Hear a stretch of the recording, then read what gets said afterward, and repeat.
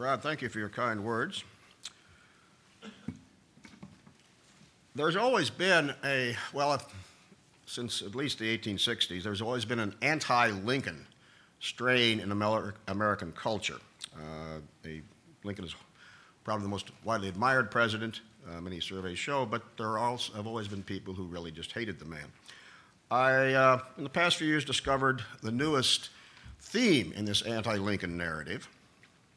Back in 2003, you may recall, a statue of Lincoln and his son Todd was to be unveiled at National Park headquarters in Richmond, Virginia. You may remember that Lincoln, with his son Tad, visited Richmond shortly after it fell to the Union Army in 1865. And this statue was to commemorate that event. This caused a firestorm of opposition among particularly the Sons of Confederate Veterans chapter in Richmond. And when my wife and I arrived to see the unveiling, there couldn't be any demonstrations on National Park Service property, but outside the entrance to the headquarters, about at least 50 demonstrators, many of them in period costume, demonstrating Lincoln was our enemy, was holding signs. One of the common signs was, no statue of a war criminal. Abraham Lincoln, war criminal. I said, war criminal. Well, I know something about that. Maybe I'll take a look at it. As I say, this has become one of the new themes of the anti-Lincoln narrative and among people who oppose Lincoln. If you Google the phrase Lincoln war crime, I did this yesterday afternoon, I got almost 2.5 million hits. Now, of course, some of those later on deal with, the Abraham Lincoln Brigade and the Spanish Civil War, but the ones right up front were directly responsive to this theme, that Lincoln was a cruel man who hated the Southern people. He deliberately waged war on the Southern civilian population. The term war criminal is a 20th century term. They didn't use it in Lincoln's era. But the basic concept was very, very familiar back in the Civil War, back in his era.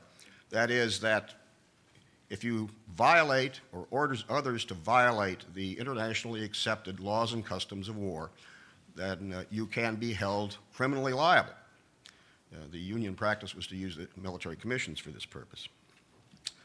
Well, I decided to take a look. As I said, I know something about this. The serious historians, of course, just brush this charge aside. But I'm not a serious historian. I'm a part-time law professor. And so I decided, well, I'll take a look at this. Is there any truth at all in this narrative? Civil War was immensely destructive to civilian property, as we all know. To what extent was the president actually responsible for some of these things? So I looked for three things. One, first of all, what were the standards of Lincoln's time? What were the internationally recognized laws and customs of war? Because in the American Civil War, by the end of 1861, in effect, we're applying international law to a civil war. The South had gotten that much concession out of the North that the international laws of war would apply to the conflict from that point on. So what were the standards of his time? Secondly, how did Lincoln become involved in setting policy on the enforcement of the laws of war, and particularly in relation to civilians? And thirdly, did Lincoln try to rise above the standards of his time? And were there any problems in his approach to the treatment of Southern civilians? Excuse me. On the first issue, what were the standards of his time? We think of the Civil War still as probably influenced a bit by Gone with the Wind. Well, we still tend to think of the Civil War as still a chivalrous conflict. Well, the generally accepted standards of civilized warfare in the mid-1800s were very, very different from the 1949 Geneva Conventions. Many of the rules accepted at that time were not particularly chivalrous.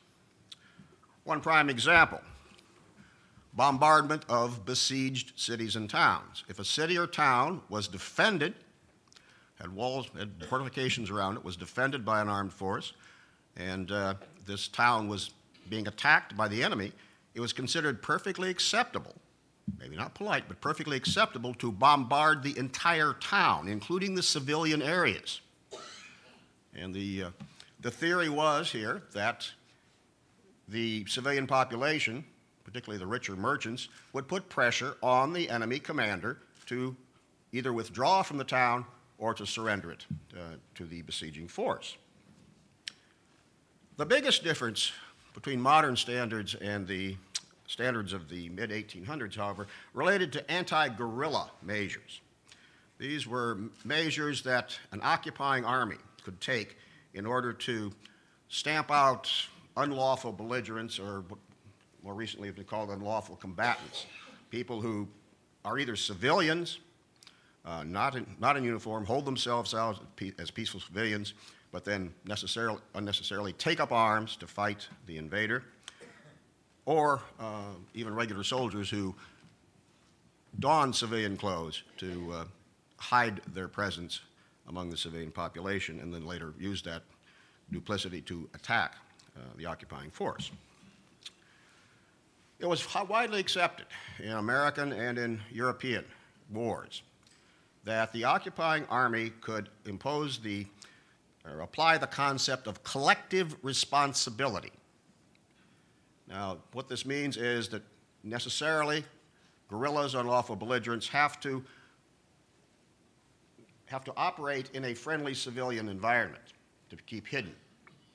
So you could hold the entire civilian population around an area where a guerrilla attack had occurred responsible for that attack and punish the whole area, all the people in an area.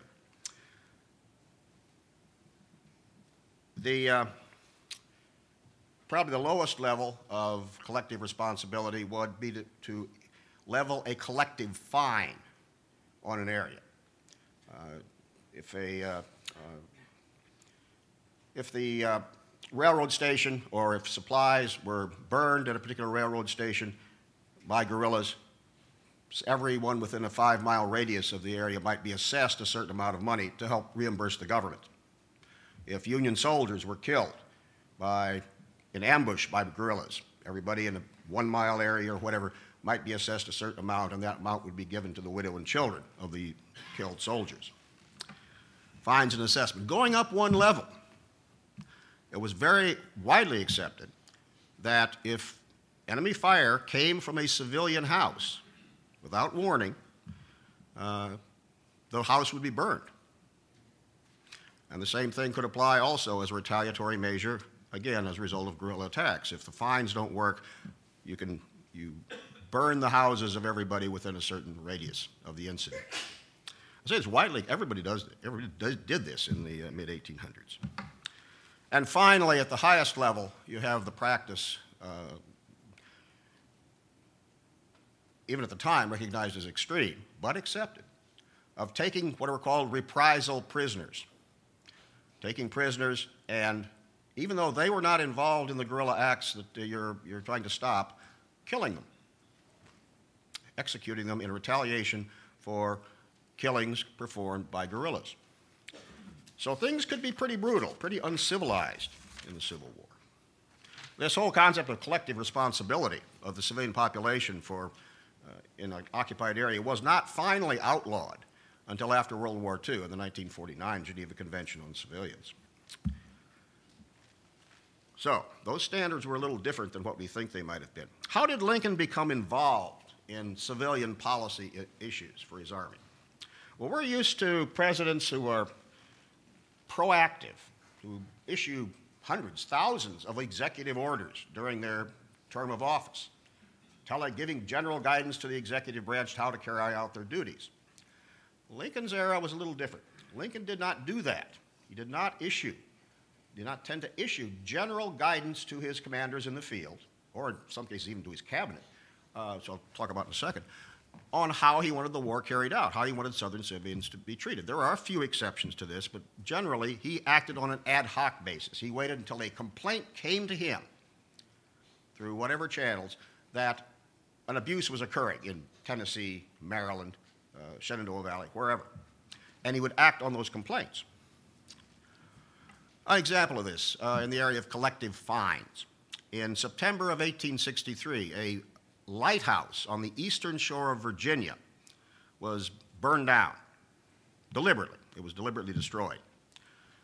The eastern shore of Virginia, as you may know, was part of the, it was occupied by Union forces. It was in Union hands throughout the war. The local commander there thought that the civilian population had sabotaged the lighthouse, and so he assessed a collective fine of $20,000 against 221 citizens of Northampton County. These are the people he identified as probably being the disloyal or pro-Confederate part of the population. Appeal went to Lincoln. Lincoln suspended the fine. Lincoln regarded these collective fines as an effective counter-guerrilla tool. He said this in a couple of his letters. But he was very, very concerned that they not be abused and that they not be used for corrupt purposes. So in this particular case, he did suspend the fine. And in this case, his instincts were in fact correct, because the lighthouse in fact had not been destroyed by guerrilla activity by the civilian population. That lighthouse was, later learned, was destroyed by a regular Confederate Navy raiding party from the Virginia mainland, led by a Confederate naval officer named John Yates Beale. Now, as I said, he did not issue general executive orders on how the Army should behave. Now, some of you are probably scratching your heads, well, what about General Order Number 100, the so-called Lieber Code? It's true, the President did sign what was called the U.S. Army General Order Number 100, issued on April 24th, 1863. And this, for the first time, tried to codify the laws and customs of war as they existed in the mid-19th century. A bit of background, of course, the beginning of the war, the U.S. Army was 16,000 men. It expands as hundreds of thousands of men, many, many officers appointed from civilian life who have no knowledge of the customs and traditions of how you treat the enemy, how you treat the civilian population. And in order to provide some guidance to these amateur officers, General Halleck, the commanding general of the Army, asked Professor Francis Lieber of Columbia College, today Columbia University, to draw up a summary of what the existing laws and customs of war were. And this was the first codification in writing of the laws and customs of war, and it greatly influenced later treaty negotiations. And it's the direct ancestor of the 1949 Geneva Conventions we have today. Well, Lincoln signed this, but it's very clear from the historical record he had absolutely no role in writing it. I think he read it. I think he was very interested in it because some of the positions he took later. But he had absolutely no role in writing it. It was basically done by Professor Lieber, and a couple of generals then made, I think, a few minor changes to it. Now, he did formulate general policies on how civilians were to be treated and civilian property. But very often, he did not bother to communicate these to his commanders in the field, or as I say, sometimes even to his own cabinet officers.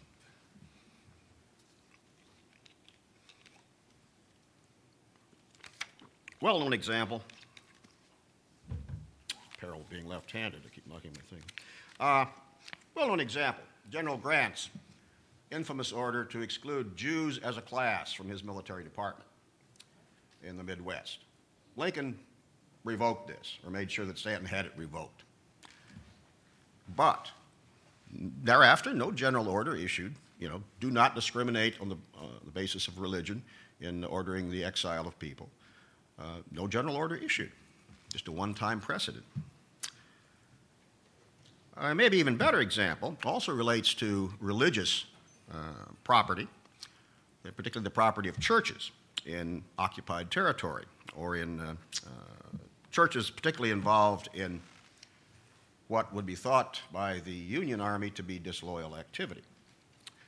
This issue first rose in late 1862 in the case of Dr. Samuel McPheeters, who was minister at the Vine Street Presbyterian Church in St. Louis, Missouri.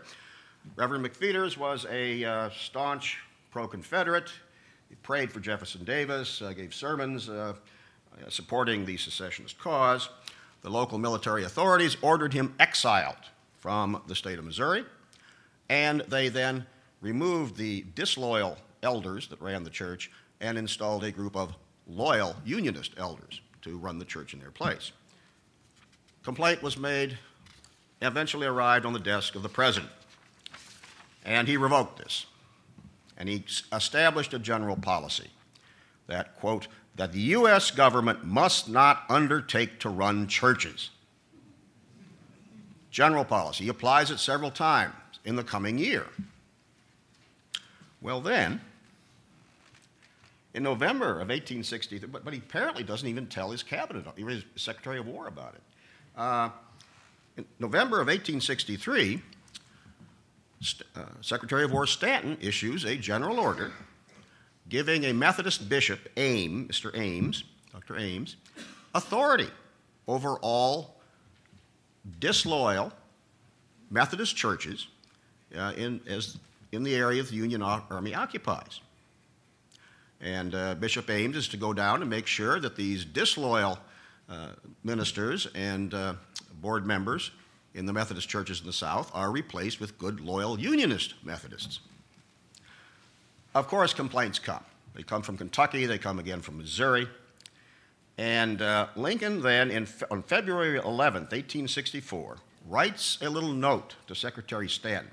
If you read between the lines, it's not too hard to tell that the president is more than a little irked with his Secretary of War.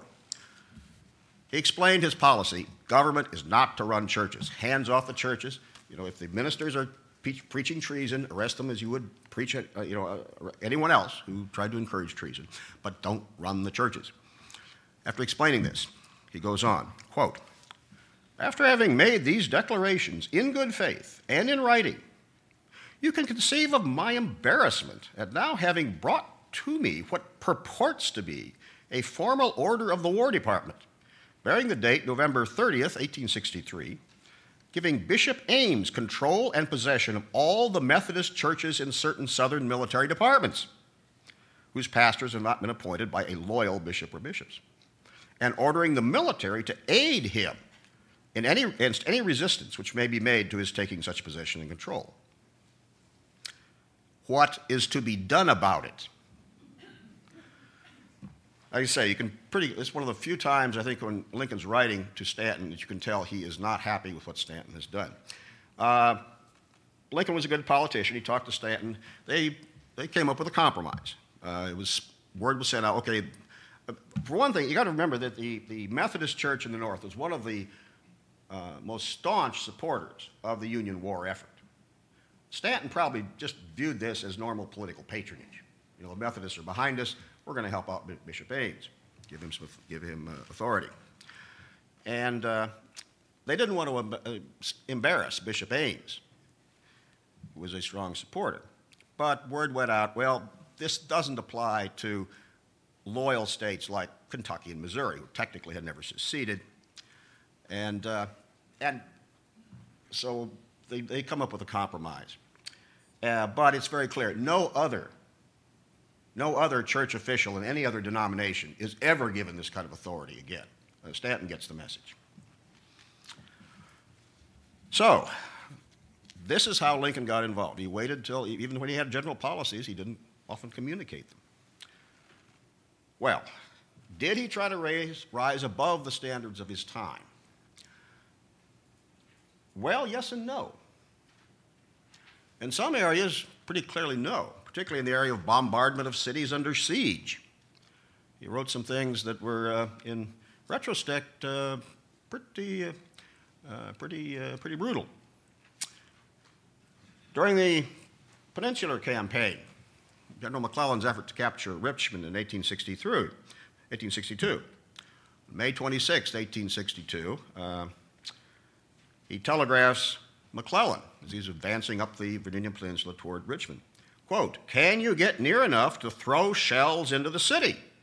Close quote. McClellan came back the same day. "Hope very soon to be able to be within shelling distance," unquote. It's kind of interesting. You think of McClellan as a soft war general. And later, remember, he gave that infamous essay to Lincoln about how the war should be conducted on the highest Christian principles.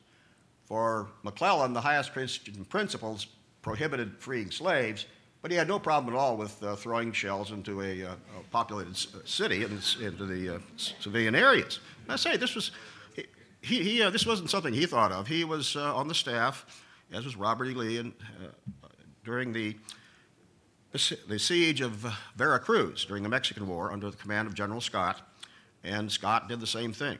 He shelled the entire city to get it to surrender. He even refused to allow foreign civilians to leave the city.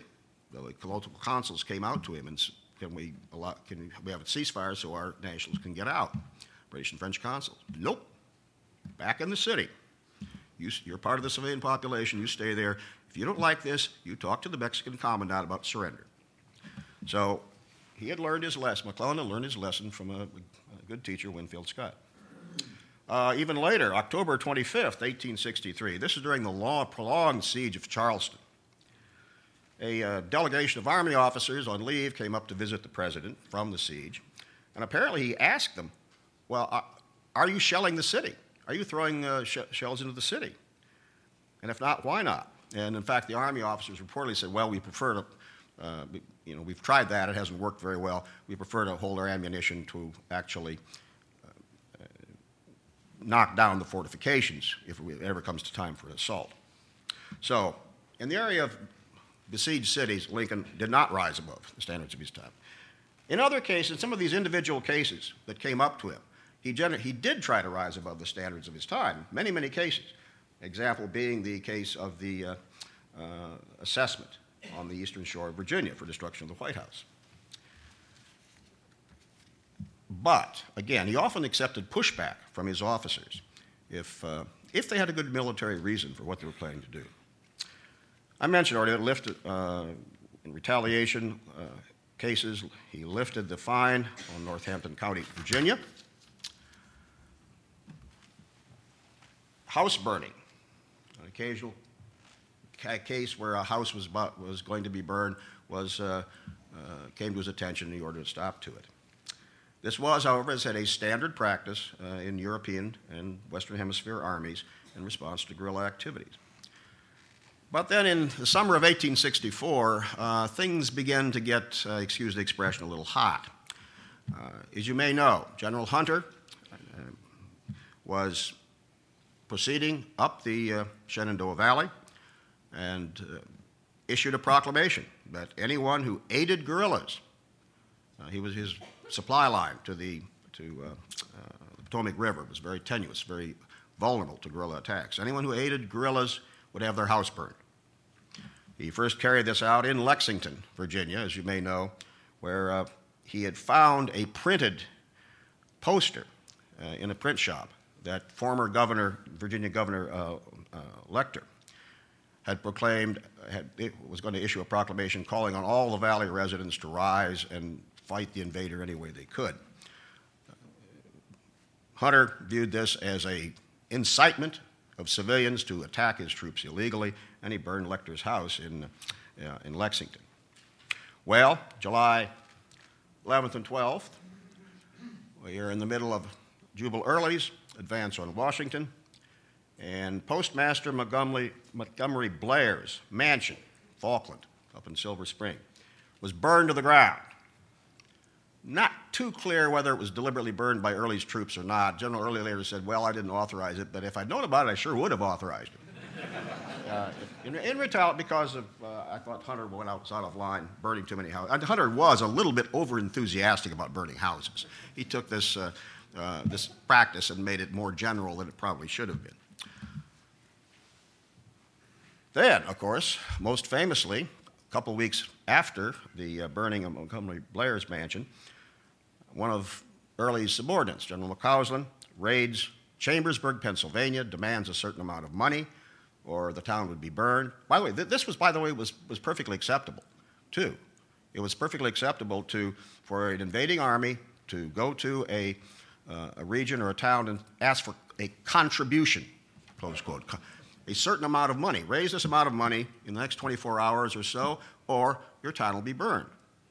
This goes back to the 1600s, but was maintained throughout the 17 and early 1800s as a standard practice to demand contributions to help support an invading army. Chambersburg, as you well know, was not able to come up with the money.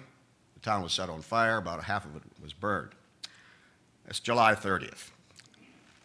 Stanton and Lincoln think things have gotten a little out of hand.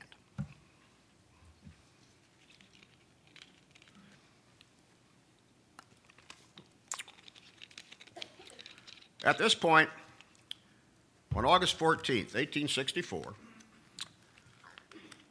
Lincoln sends a telegram to General Grant. You may remember Grant is down at City Point at this point, besieging Petersburg and Richmond. So Grant is in the field with the Army of the Potomac.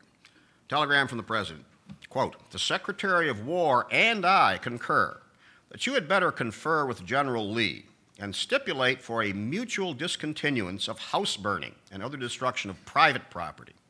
The time and manner of conference, particulars of stipulation, we leave, on our part, to your convenience and judgment," end quote. And this brings up another minor point, that military-to-military communications on purely military matters are to this day regarded as not having any political significance. The main example being a local ceasefire, maybe to gather up the sick and the wounded on the battlefield or something like that. So what Lincoln is proposing is that Grant and Lee, as the opposing commanders, come up with a purely military-to-military agreement, no more house burning in retaliation for things. Grant pushes back. Grant, as you may recall, after Vicksburg, he paroled, I think, about 20,000 Confederate prisoners. He didn't have room for the prisoners of war that time, so he paroled them. He had them sign a promise they would not go back into active military service until they had been exchanged, until an equal number of Union prisoners had been released or their paroles had been lifted. Jefferson Davis said, "Okay, I'll disregard those paroles. We can just regard all those 20,000 guys as having been exchanged. And we'll let the Yankees pick out which paroled people in their hands they want to regard as having the parole lifted." Well, that was not the way things were supposed to be done. Davis was acting more than a little high-handedly in doing this. So Grant shoots back as a result of his experience. He says, "It's no use entering into agreements with the Confederates. They can't be trusted. They're rebels, after all." As an alternative, he proposes that either he, General Grant, or the President issue an order against burning houses in retaliation, and then see if the rebels will reciprocate, will issue a similar order to their troops. Sound like a good plan? But nothing was ever done. Grant never issued the order. Lincoln never issued the order. Not clear why. What does seem to have happened is, at least in the Eastern Theater, this practice of house burning seems to have kind of dropped off naturally. I think both sides realized they'd carried things a little bit too far. So but the order was never issued. Again, definite policy adopted. No follow-through to issue a general order. Another case of retaliation where the local commander pushes back. This is the case of a Major Wolfe, a guerrilla held in Missouri. In November of 1864, a Union major had been captured by guerrillas in Missouri. As you may know, Missouri had a horrible guerrilla problem, both Union and Confederate irregular forces fighting, committing atrocities and whatnot. Major Wilson, James Wilson, Union major, was killed after being captured while a prisoner of war by the Confederate guerrillas. General Rosecrans, the Missouri commander at that time, had a major in the guerrilla forces in his custody, and he decreed that Enoch O. Wolfe would be executed in retaliation. Even though he had nothing to do with the killing of Wilson, he'd be executed in retaliation. Several prominent Missourians rise to Wolfe's defense. It comes to the president's attention, and he sends a telegram to Rosecrans, hold off, no execution of Major Wolfe. Rosecrans pushes back. He pushes back hard. He says that, look, this is necessary for the security of my men.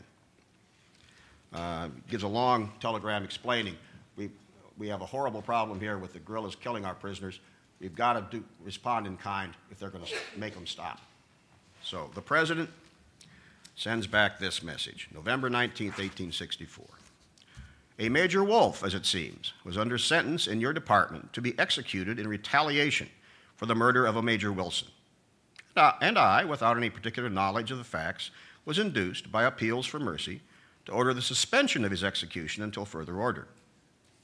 Understanding that you so desire, this letter places the case again within your control, with the remark only that I wish you to do nothing merely for revenge, but that what you may do shall be solely done with reference to the security of the future. Well, apparently Rosecrans did rethink things. Major Wolfe was not executed. He was later exchanged as a prisoner of war. But this reflects a clear pattern in Lincoln's thinking in these individual cases. He asked, was there really a military necessity for this, or is this just an act of revenge and cruelty? He's strongly against acts of revenge, but if the local commander can come up with a valid military reason, he may well back him. It's the old reason versus emotion tension. Lincoln, remember, even as early as 1838, is trying to say we've got to keep emotion out of our politics and political decisions. Famously in his Perpetuation of Our Political Institutions speech in 1838, he called for reason, cold, calculating, unimpassioned reason should furnish the materials for our future support and defense. And as I say, this was consistent with the spirit of the Lieber Code, because in 6 different articles, Lieber makes it clear, don't do any act out of revenge or cruelty. It's to be done solely for good military reasons.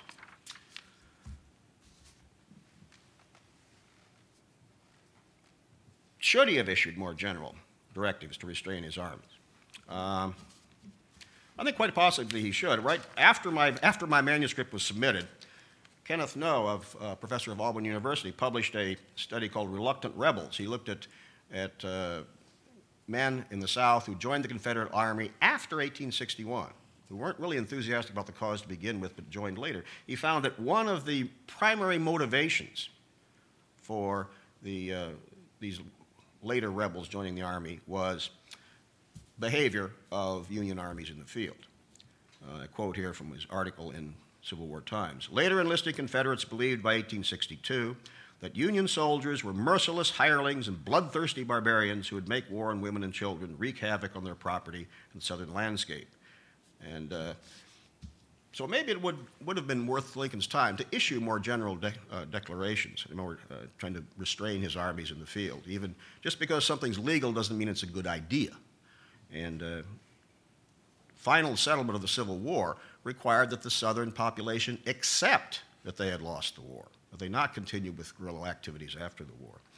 And restraining the Army may have been in his interest. As I say, this is after my book was published, one of those things that would have added another chapter if I'd known about it beforehand.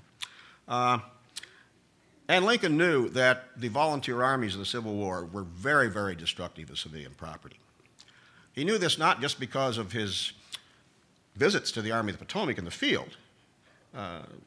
Civil War armies sucked up wood. Anything made of wood would be destroyed, whether it was a chicken coop, a rail fence, or a house. It would be used for cooking. It would be used to build huts for winter quarters called shebangs. But the Army just took everything that was wood within a 10-mile radius usually. But this didn't matter what side you were on. Both armies on both sides did this. It didn't matter the loyalty of the civilians or not. Lincoln also knew this because of his own experiences in the Black Hawk War, brief experience. If there was any organized military group that was less disciplined than the armies of the Civil War, it was undoubtedly the Illinois militia in 1832 during the Black Hawk War. One Illinois farmer wrote to the U.S. Army authorities that, quote, the militia had caused him 10 times as much damage as the Indians had ever done.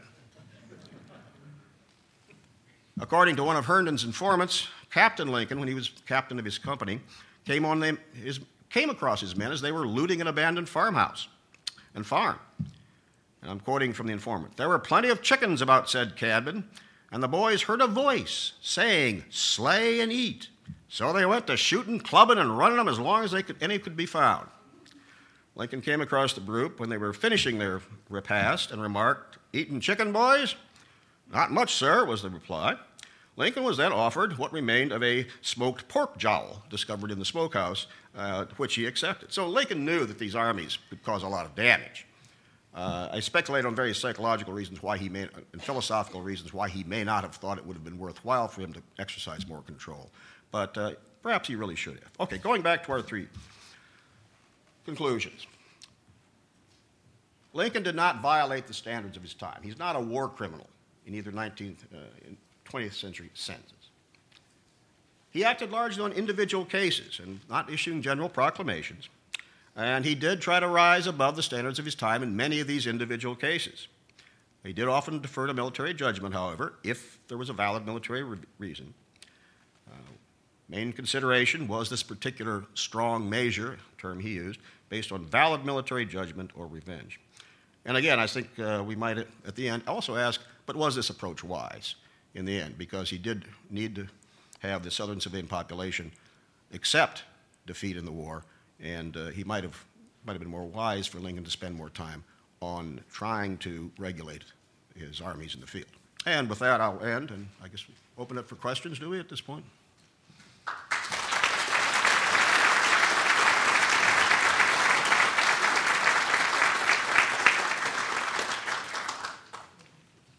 Any questions? Comments? Mr. Carnahan, I enjoyed your entire lecture here today. I was curious, though. You know, I read about, in the book, I'm just reading as you were speaking, actually, and there are a number of times when generals like John Pope would issue orders and seemingly try to get approval from the president, but on the same day they were issuing the order, you know, they're asking the president for approval, but they're also just issuing the order on that very same day. So it kind of assumes that these generals are just thinking they're going to get approval one way or another, that the president is leaving it to their discretion for the most part. But can you think of other examples where he just put his foot down and said, no, we can't do that? The question was, these generals were, did everybody hear the question? Yeah. Yeah, okay, good. In the case of John Pope, you're perfectly correct. Pope had been acting as an informal military advisor for several weeks before this. I'm sorry. Yeah, Pope had been acting as a informal military advisor for Lincoln for several weeks before this. I think Lincoln knew what Pope had planned. Every order Pope gave, by the way, was perfectly within the laws of customs of war at the time. The war just hadn't been waged that way up to that point. So yeah, I think that Lincoln knew what was coming. And other cases, of course, a case where he put his foot down, again, these tend to be individual cases that come up. A primary example would be Grant's order about the Jews. But I'm not aware of any case, again, where he actually issued a general directive to his armies to hold off on a certain, such as, except for this one abortive attempt to get a ban on house burning, that when Grant didn't follow through, he just left it. Sherman, by the way, if you look at Sherman left a written record that is perfectly immaculate. You read his field orders, you know, foraging is to be done in, you know, certain parties, always under control of an officer. You're not to enter private homes, blah, blah, blah. Problem was, Sherman made it very clear from the beginning of his leaving of Atlanta toward the sea, he was not going to make any effort to enforce those orders. So again, Sherman's a bit wily. He's not even letting Grant know what he's doing. The paper record, he looks great, but he lets it be known in his army. Go to it, boys. And they did. Thank you very much. Does that answer your question? Yes, thank you very much. Sorry.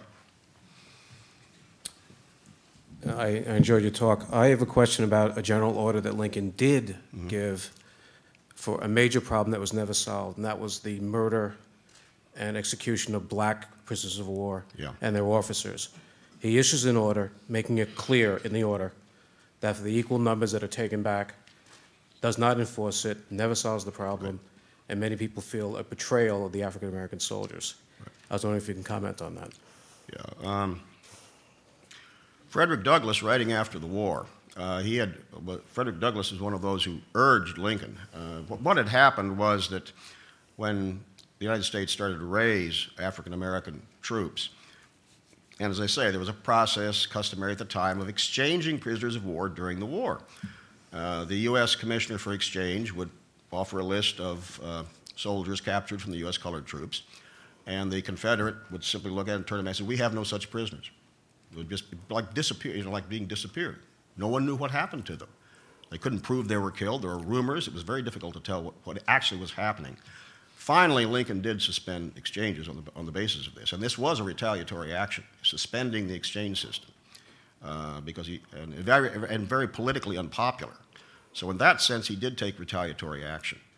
It was very politically unpopular because naturally the Union prisoners of war, being held in pleasant circumstances like in Andersonville, their brothers, cousins, sons, and whatnot are voters and are writing to their congressman, "Get my husband, brother, / out of that place. Get him back. Start exchanges again. You know, don't worry about black people. Get our white people back." And so it was politically unpopular, and he did take that as a retaliatory action. And eventually, in early 1865, the South did concede and start exchanging black prisoners of war, too. As about the retaliatory order to actually execute Confederate soldiers, Frederick Douglass wrote an essay in the 1880s when he said, well, really, he just couldn't stomach that. That he had understood that, and Douglass accepted it, that Lincoln had told him, I just can't kill men deliberately for something that they didn't do. So he just couldn't, that was Douglass's take in talking with Lincoln, that Lincoln just couldn't stomach actually carrying it out. Thank you. Okay.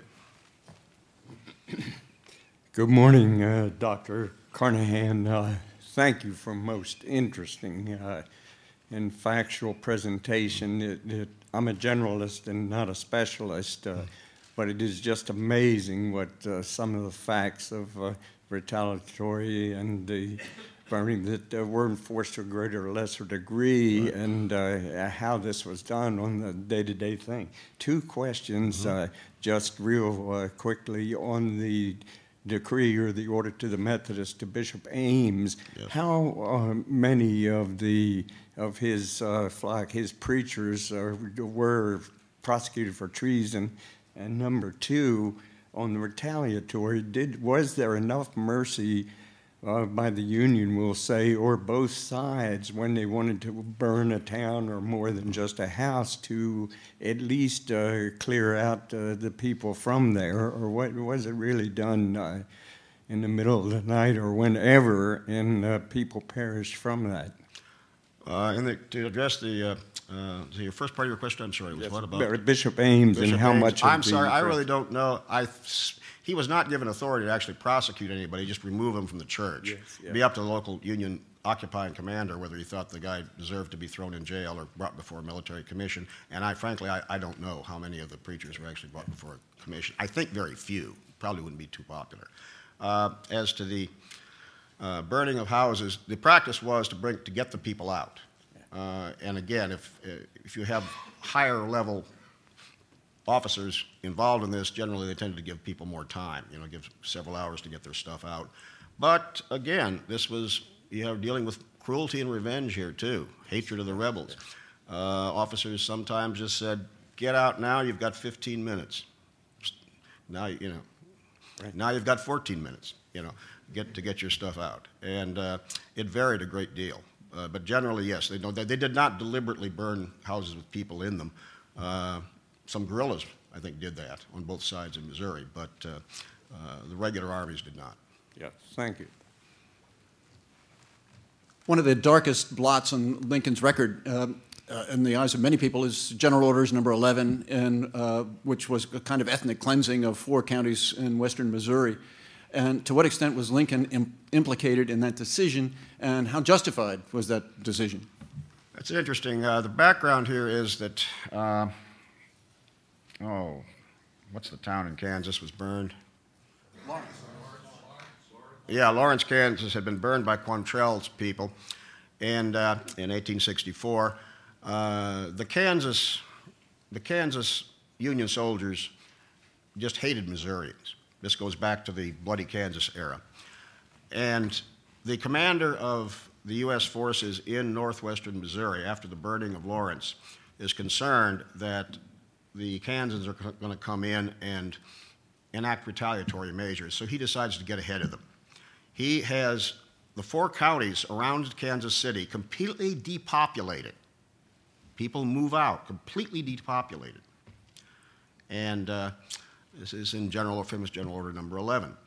The order is executed by Kansas troops who are, in many cases, not too gentle in how they make sure these orders are carried out. This doesn't come to Lincoln's attention until later.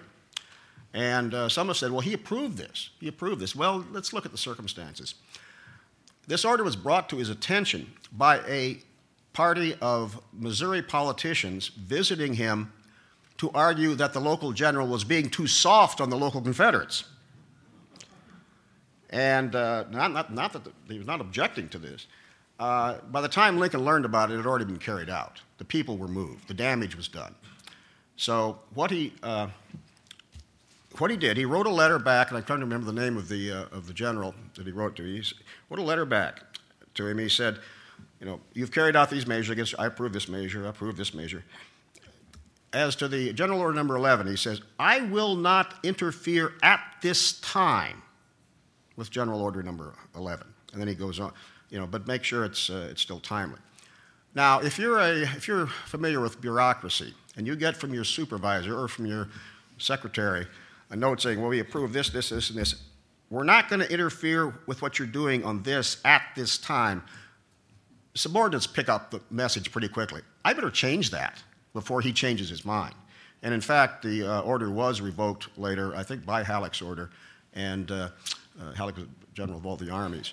But yeah, in a sense, he approved it, but the damage had already been done. He was sending a between-the-lines notice to local commander, reverse this as soon as you can. So I think it's wrong to say that he actually approved it. Oh, by the way, there still is, to this day, very little limitation on the powers of military commanders to move people out of an area that particularly they think they're going to be military operations. That's one area that hasn't gotten much limitation by international treaty at all. Any other questions? Of course, could I just follow up? Yeah. To what extent was it justified, the depopulation of those 4 counties? Well, sir, good question. Because in one sense, what the general was trying to do, he was trying to remove people who may be unions who would be subject to retaliation by the Kansans. And it certainly did cut down on guerrilla activity for a time, but of course all these abandoned farms and houses would be looted by Kansas troops, and guerrillas would start to get into them. As I say, it was reversed pretty quickly, within a couple of months, so I can't think it was that terribly necessary. Does that answer your question? Yes. Okay. Anything else? Okay. Well, thank you very much.